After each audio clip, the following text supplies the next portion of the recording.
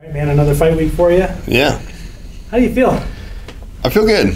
Yeah, I was kind of curious how things would play out this camp, just because like I'd given myself a bunch of time off and was kind of like, do I really want to do this anymore, and I really I think coming to Vegas and kind of just gelling with the right team and having all my old team, a lot of my old team there as well, kind of like it just kind of put everything in a row.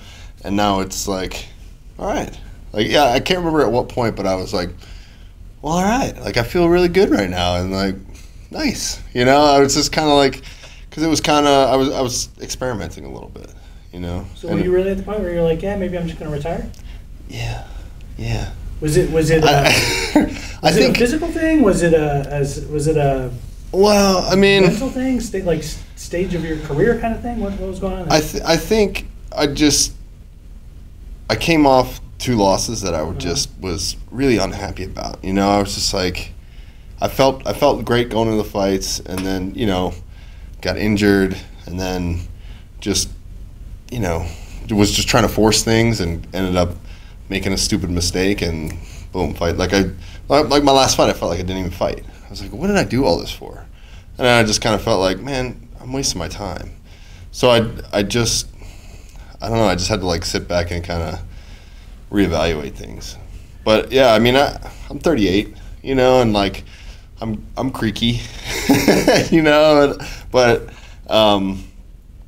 it's funny. Like, I don't know if it's the altitude, the dry air, or what it is about Vegas. I just felt like, man, my body's really holding together nice. I feel really healthy, and obviously using the PI for the recovery aspect has been really helpful, and then having Bo Sandoval do all my strength training there has been.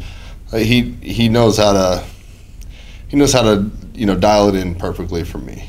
So your career has been interesting, no matter how you talk about it. I mean, I think most people would have assumed when you came on the scene, like, okay, we're going to see this guy one time in the Cormier fight, and then we're not going to hear from him again. But 5 years later, you're essentially a pain in the ass for everybody you ever get in there with. Yeah. Talk about that a little bit. That's how I want to be remembered, as a pain in the ass. I mean, it's true. You've never been an easy out for anybody, and so just the fact that you're still going, I mean, I think is a testament to. Yeah, I think the frustrating part about that though is like, I felt like I never really hit my stride. Like I've had some really great performances, and things that I was really proud of, and then but I could never just back to back them and just kind of line up a bunch of great wins and confidence, and you know what I mean? Because I mean, in the sport, that's a big deal. You string a bunch of wins together and get confidence, and then all of a sudden you're bulletproof. So it's been tough that way. Like I'll lose a fight that I feel like I shouldn't lose, or I was winning, and then something dumb happens. And it's just like I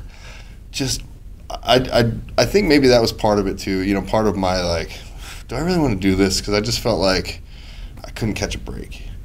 But at the same time, I think about it. I'm just like, man, I'm really fortunate to be able to do this, and it's still a cool lifestyle. It's still something I still love, going to the gym and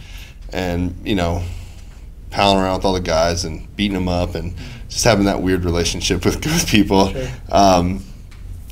And anytime you can postpone real life, I feel like you're doing a good job. You're doing all right for yourself. I mean, I know you're from Pennsylvania originally, but you identify as more of a SoCal guy at this point, right? Yeah, I mean, I've been 10 years there, and for some reason the UFC is always like, hey, we're fighting on the East Coast. Let's put Cummins over here. Like, why? 10 fights in a row that you're either in Brazil or on the East Coast, right? Yeah. What's the deal? I don't know. I think they just kind of figure that I don't have a home crowd, so I feel like, maybe with the exception of this fight, I feel like I'm always the bad guy coming into somebody else's territory, and I'm like, man, I'm the nicest guy on this whole roster. I feel like what's going on?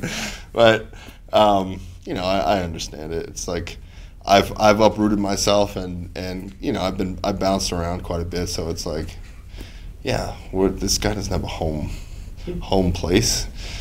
But all my friends on the West Coast like, man, when are you gonna fight in California, dude? Like, we'll come visit you, but I don't want to go to New York for that.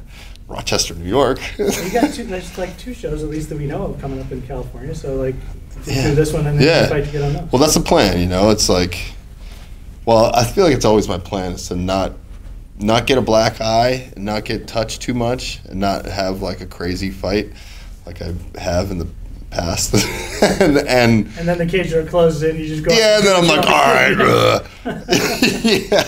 yeah, but like, I mean that's the plan. It's like let's just start knocking down a couple. I'm in the groove right now and I feel really good, and just let's get a little confidence and run through a win and go to the next one. When you have a stretch like this, when you have a couple losses in a row, I mean, what does that do for you personally when you're in a training camp? I mean, do you feel like your back's against the wall? Do you feel more pressure, or does it become like a motivating thing? I mean, I would say normally it would be like, okay, man, pressure's on, like time to perform, and I feel like I usually rise to that occasion. Like I do well that way, but. There's been an aspect of that, but I think this time around I've been trying to take the pressure off myself. I spoke to a lot of people, and I was just kind of like, you know what? I think I'm changing my goals right now. It's not. I think for the longest time I was like, let's get a bunch of wins together, and then let's go get a title shot, because I feel like. The only reason I do this is to be the best. Otherwise, it's like, what's the point? You just want to be on TV every once in a while, and like, I don't know. To me, that's lame. So I'm just like, I've had to adjust. I've had to adjust that thinking now. So I'm just kind of like, you know what? Let's just take it one fight at a time and be, my goal at this point is not to be the champ. It's to be the best version of myself in the octagon on May 18th. Tell me a little bit about Ed and what he brings to the table. I mean, obviously there's a lot of history there that you can look at with him. Yeah. I mean, there's many styles of Ed Herman. Like because he's been around for so long, and it was kind of like, well, I can try to figure out who's going to show up for this fight, but why not just focus on me? But I mean, the one thing that I do know for sure is, Ed's a crafty guy. He's a, crafty veteran, and just want to stay ready in every single position and not be surprised at anything that he does, because he's done just about everything. You mentioned age a little bit earlier. Creaky, is that the word? Yeah, a little creaky. I think. What have I been saying? Oh, rickety. I'm like, I'll wake up and be like, I'm a little rickety this morning. Can you like tell the weather in your knees? Yeah. I'm just like, oh boy, I feel like an old rocking chair right now. I know you talked about feeling rejuvenated and stuff being in Vegas, but like, do you start looking at the end of the line, or do you take it one fight at a time and say, hey man, I feel fantastic this fight, so that there's no thinking about being at the end? Yeah, I mean, like I said, I kind of. I had that on my mind, I was like, well, I probably only have so many left in me, but now that I've been through a fight camp and I've been feeling really good and surrounded by a bunch of good people, I think it's just kind of, that's not even on my radar anymore. I'm not thinking, oh, well, let's go give a good performance because this is going to be my last time in there. It's like, nah, let's just go fight and enjoy it and try to. I feel like everybody tries to find that elusive victory where, they do everything right, and I feel like I've performed like to 40% of my ability, on my best days in the octagon. So I feel like it's maybe if I take the pressure off myself and just zero in on this one night, maybe I'll bump that percentage up a little bit.